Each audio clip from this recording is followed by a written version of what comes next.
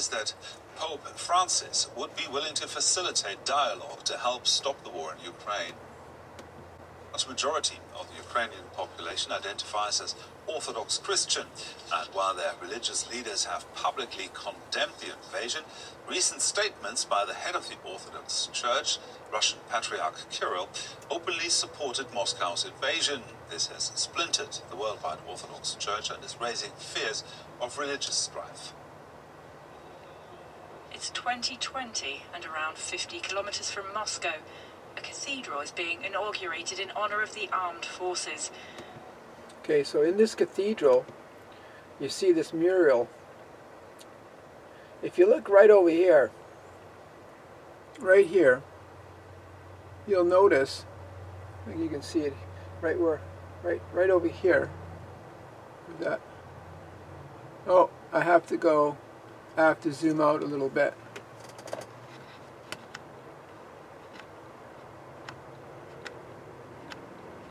Okay, you can see it right there. Right here, you see this here? Where the mouse is here, where this image is. Okay, if you look right there, that is what that is, it's this here. And they're with the Japanese, it has to do with something with the Japanese, but that logo, I was looking at that logo, at that sign, and that's exactly what it is. That's what it is right there. If I can get the off of the shade here. Okay, it has this mark here. This kind of looks like almost like a 5. This here is like a 4, and here's a slanted line. And I was looking at that, and I was asking, that looks like a swastika, but when I had a real close look at it, that's what it looks like. But if you take a look at it, you can certainly see that you can easily make a Z and an N out of it. And this has to do with the Z sign that's on their military tanks. And Z is always for Zion, and N is also for Nazi. I believe that this sign is a sort of a swastika.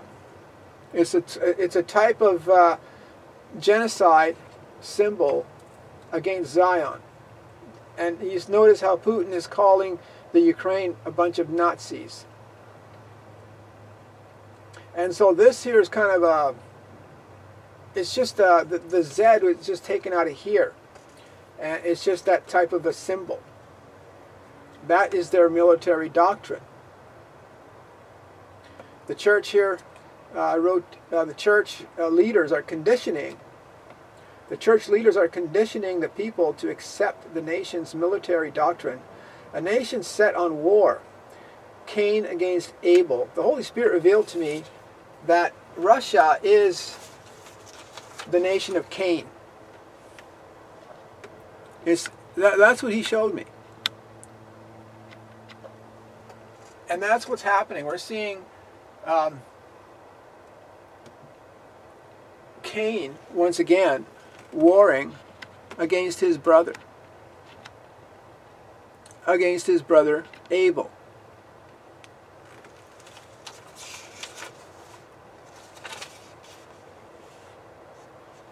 So what is happening at the end times? What's happening is that the children of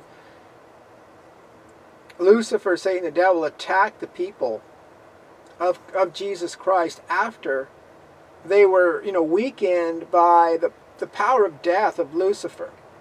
Okay, we're at the ends of the earth, and the situation, is a very, very strong spiritual warfare against the church, and the church is in tribulation.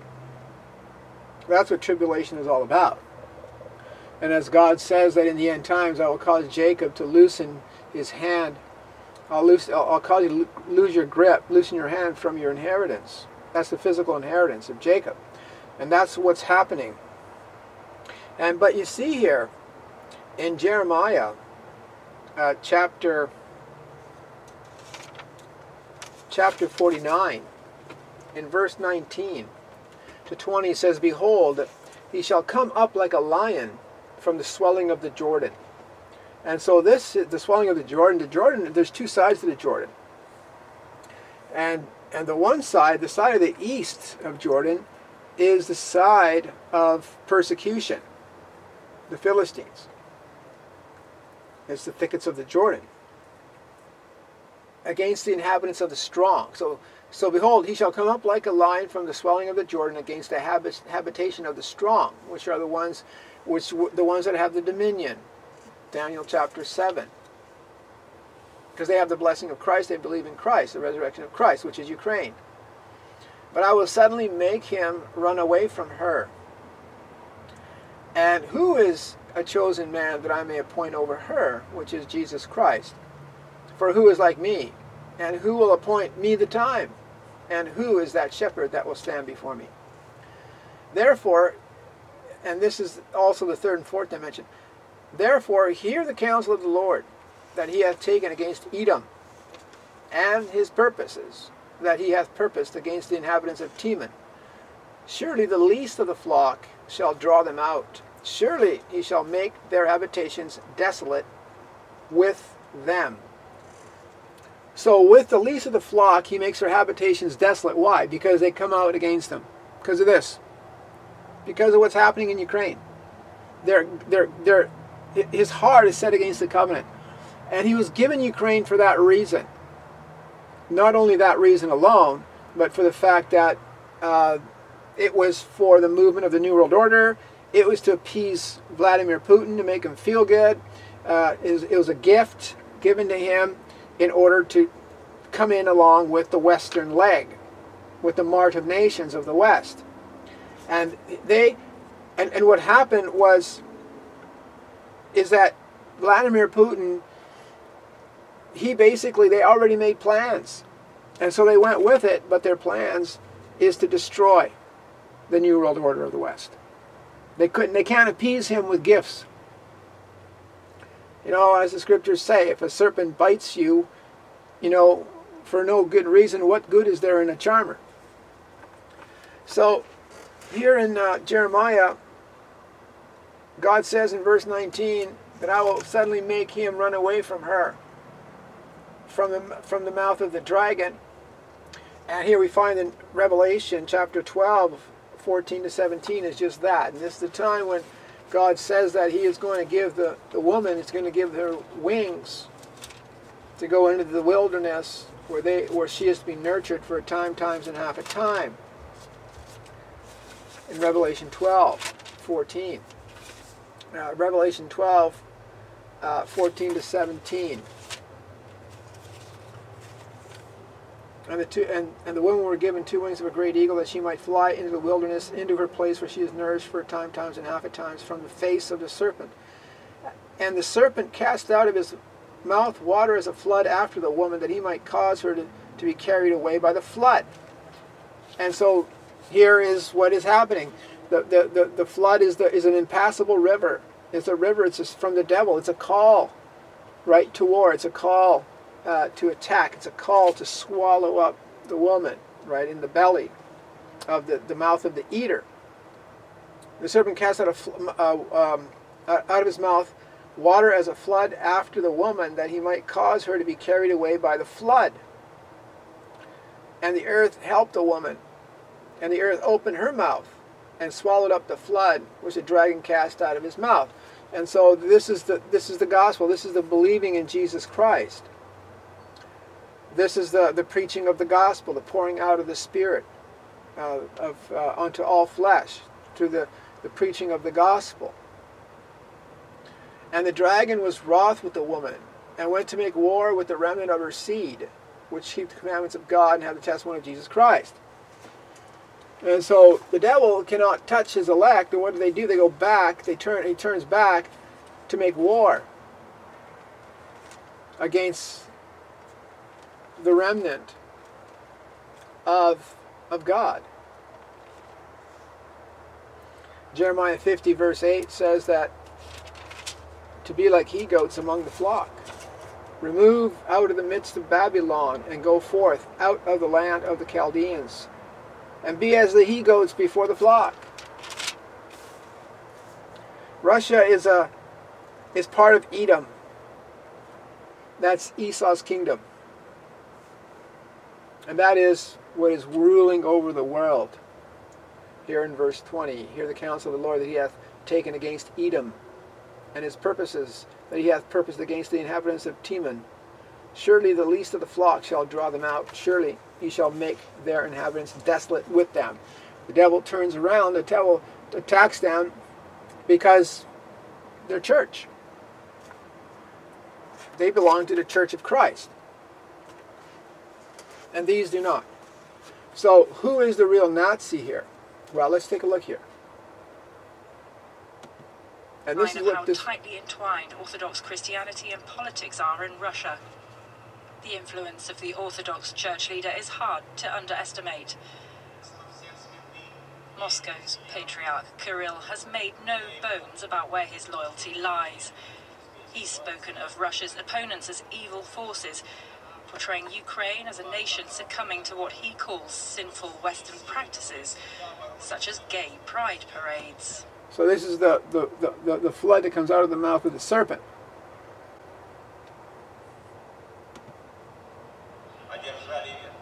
Now, they're right about the gay pride parades. They're not wrong about it. But you don't, go ahead and you don't kill people over it. You don't rape women and children and go and turn their city into rubble. This is the covenant of Christ we're in now. We're in a different covenant. In Ukraine, some 30 million Orthodox Christians are split between a self-governing church and the Ukrainian Orthodox Church, which is part of the Moscow Patriarchate. But since the invasion... So it's part of the Moscow Patriarchate, patronism of the state. This is church and state. And so you see where how the people are being subdued by the leaders. Rival leaders have been united in their condemnation of Russia, with some churches left not even able to provide a sanctuary from the assault. Many clerics in Ukraine are now joining calls for a complete split from the Moscow Church. So it's a third and a third and a third. They're being separated, being divided. They're basically running away. And while Kirill preaches justification, Ukraine's 4.5 million Catholics are looking to the head of their church to wage peace. But while Pope Francis has called it a war which sows death, destruction and misery, he has neither named Vladimir Putin as the aggressor, nor appealed to Kirill to intervene on the side of peace. So he hasn't even, the white Pope, which is a Jesuit, he never even condemned the war, saying that Vladimir Putin is a war criminal. So he's, once again, he's siding with Russia.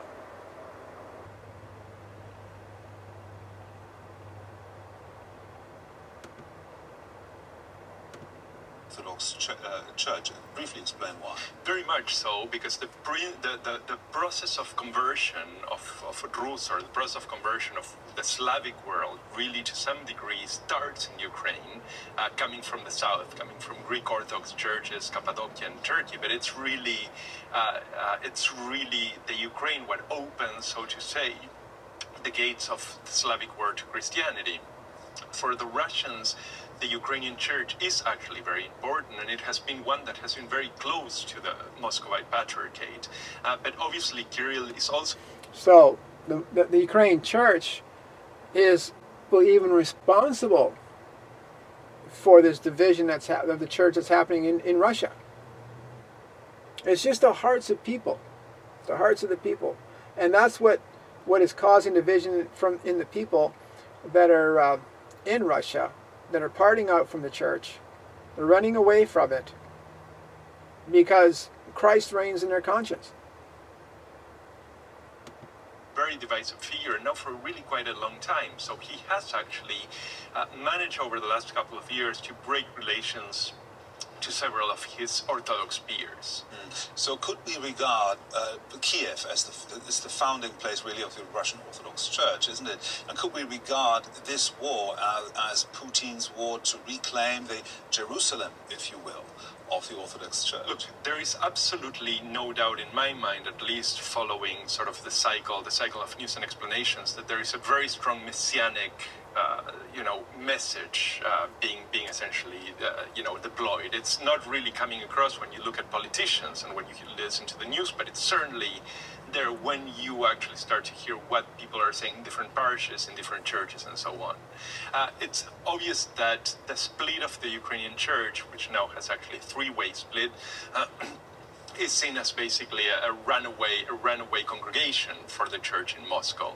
But I think that it's also the case that the proximity of Orthodoxy with Russian sentiments of identity tend to actually look at Ukraine as something that is essentially an escaping child of the Rus Mir of the Russian not empire, but certainly imperium, sort of the space of influence. Religious affairs correspondent Martin Guck there. Thank you, Martin. So that's what's happening. You can see the impact. There's major impact happening with this war regarding a great division that is happening. It's a great movement. It's causing, and that's what it's caused to do. That's what it's to do, and that's what we're witnessing. We're witnessing these scriptures, the Bible scriptures coming to life. This is end time events happening.